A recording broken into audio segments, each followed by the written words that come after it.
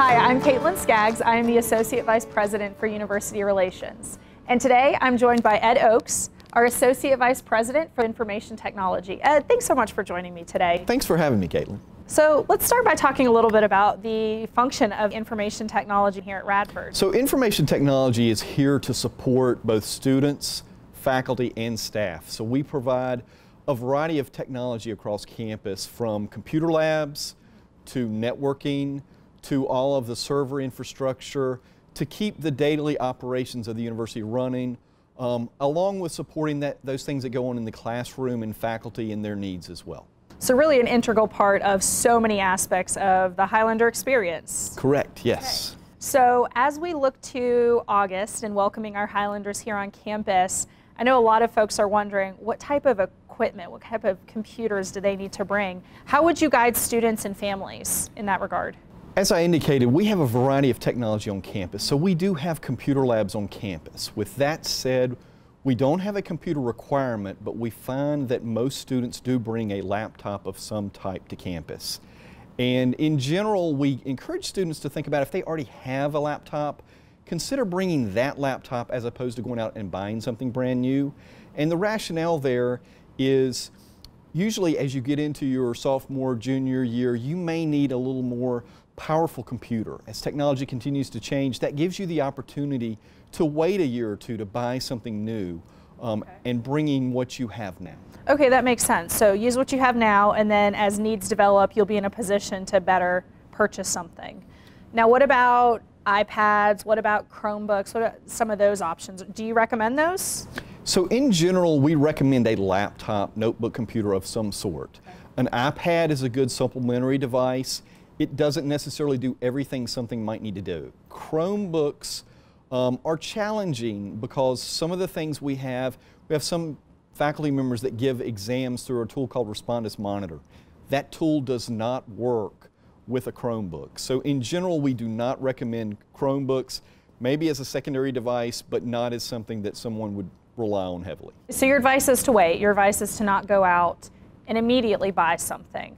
If a student says, though, I don't have anything suitable right now, I don't have a laptop to take, what type of guidance is out there for what makes a good choice when it comes to a laptop?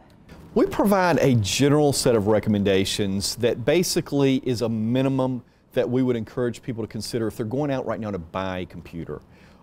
That information is available on our website, and in general, a Windows or a Mac notebook laptop computer with sufficient memory.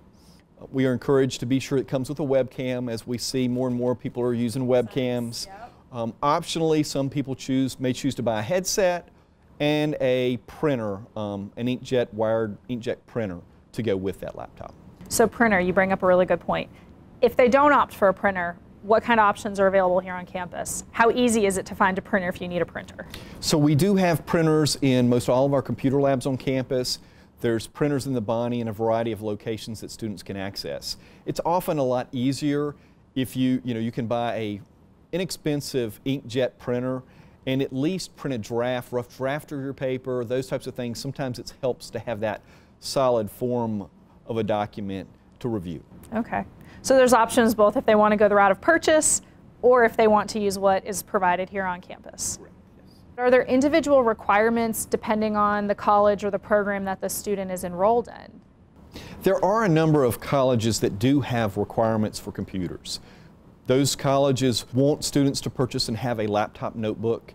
It may be that a faculty member requires them to bring that to class, and that information is outlined on our website as well for which colleges do anticipate that students would come and arrive with a laptop computer. Okay, so there's going to be some unique situations and circumstances that dictate a certain type of technology, but we have all that available online and students can figure out if that applies to them. Ed, can we talk a little bit about what our students can expect in terms of the technology that comes with residence halls? So we have an extensive wireless network on campus. So every residence hall building has wireless along with all of our academic buildings.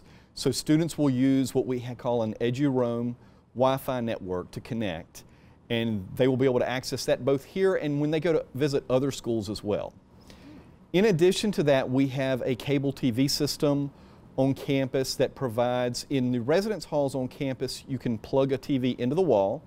We also offer streaming service through that, so students can bring a streaming media player, an iTV, a Roku, one of those types of devices, connect to the network and stream their TV through that device, as well as their phone or their laptop, however they want to receive that TV. And there also is the ability to record content from those live TV channels. Oh, that's pretty fantastic. A lot of really great options. Yes. I've just heard that the internet here is really good. It's strong. It works well for streaming. In addition to that, what other kind of technology resources? How would you summarize the technology landscape on the Radford campus? The information technology really tries to support students, faculty, and the campus community. So we have created a network on campus to support those student needs in the residence halls. We've done a lot to upgrade technology to make sure students always have that high-speed connectivity that they want. We have computer labs on campus throughout campus. We have printers. We have classrooms that are outfitted with technology, providing a number of avenues for students to go experience the things they need to be successful as students at Radford University. What type of software solutions are provided to our students? So Radford University has a campus agreement with Microsoft, and that provides all students with the access to download Office at no charge. So many times, if you're buying a new computer, they want to sell you an annual subscription to Microsoft. So right now you can get that for free as a download. There's instructions on our website of how to get to that. So in addition to Microsoft Office, are there other software solutions or apps maybe that are available to our students? So the first thing we recommend is students download the Outlook app. So that is available for an Android or an iPhone, and that provides them access to their email. So they can configure that and as an easy way to access their email at any time they want to. In addition to that, there's an RU mobile app which provides links to many of the services around campus, and that's very similar to the portal that we have, but it just provides a little richer experience for you when you're using that on your smartphone. So I think many of us are familiar with Zoom. We've all probably spent a lot of time in Zoom meetings. What kind of access do our students have? So Radford University started using Zoom about 2.5 years ago. So we have been sort of building our experience and knowledge base around Zoom. And last year we purchased a campus license for Zoom. So all students have access to a pro Zoom account. No additional charge, comes as part of what we do.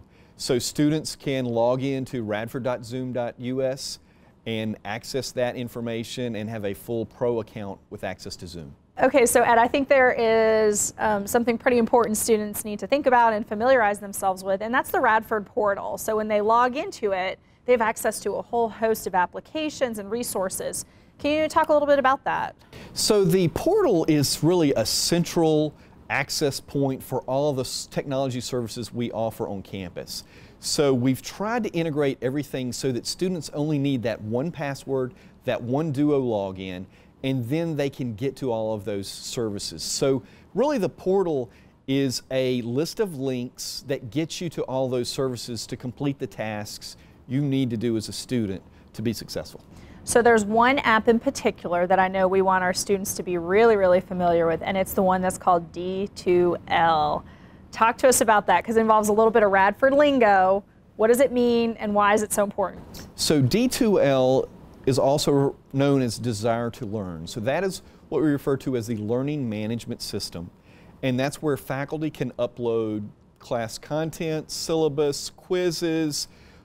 Students can submit assignments, so students use that throughout their career at Radford University, and that's an access point to get into that learning management system, Desire to Learn. So very, very important for them to know all about D2L. Yes, yes. Okay, so Duo, very important thing. That's probably new for some folks, so it's not enough to simply have a password when you're logging into the MyRU portal. Can you talk to us and explain a little bit about Duo? Duo is a two-factor authentication. Many people have seen that through their banks, through other online services where you now have to have something else when you authenticate. And that just prevents, if someone does happen to get your password, that's that second factor, so they can't access your account without that. So we use a program called Duo There's a smartphone app that we recommend students download and install with that. That smartphone app, when you do a push to that, it will basically have you press a button to acknowledge that. You can also have it call a phone number, although we recommend the smartphone app. You can also register multiple devices with that. So we encourage students to think about what secondary device or phone number they can register in case their phone is lost or stolen, that they have a backup way to get into that account. Oh, that's really good advice. I like that feedback. Okay, so Duo is a way to have increased security around accounts to keep our students safe in a digital environment. Correct, yes.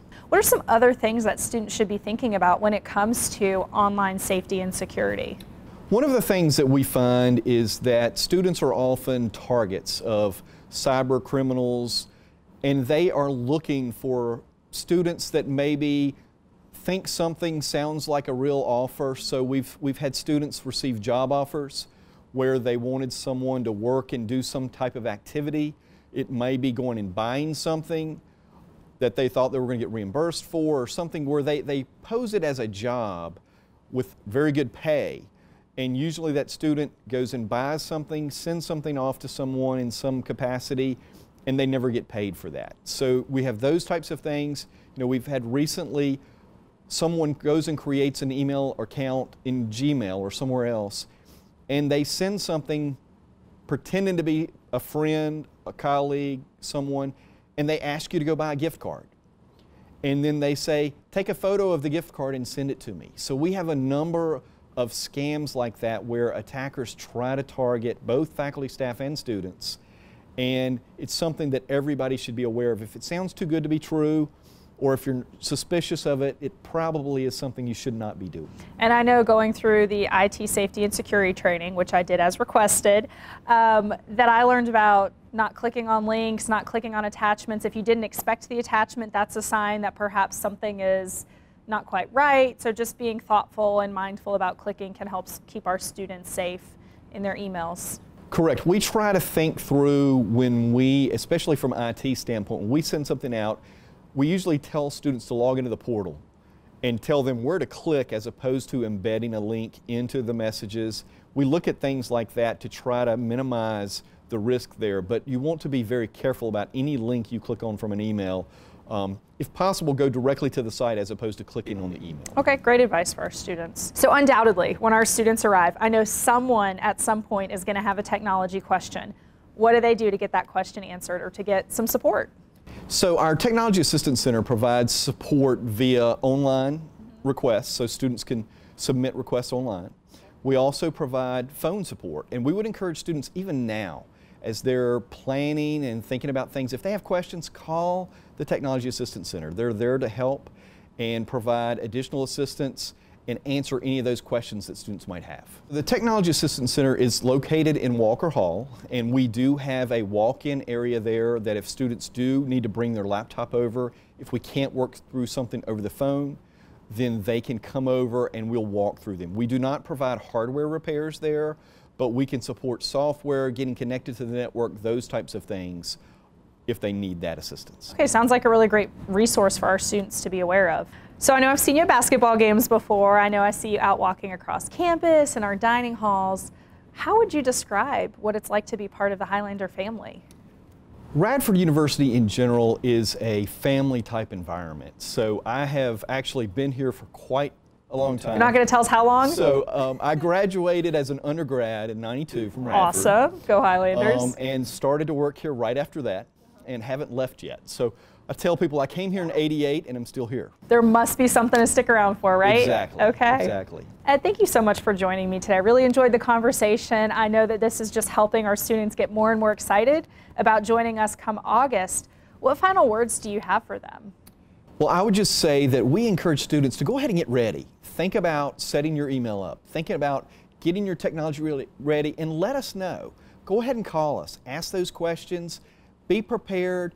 When you move in on campus, you want to get to know the people around you. You don't want to spend your time setting up your technology. That's a good point. So go ahead and get prepared, be ready, and we're here to help you with whatever you need.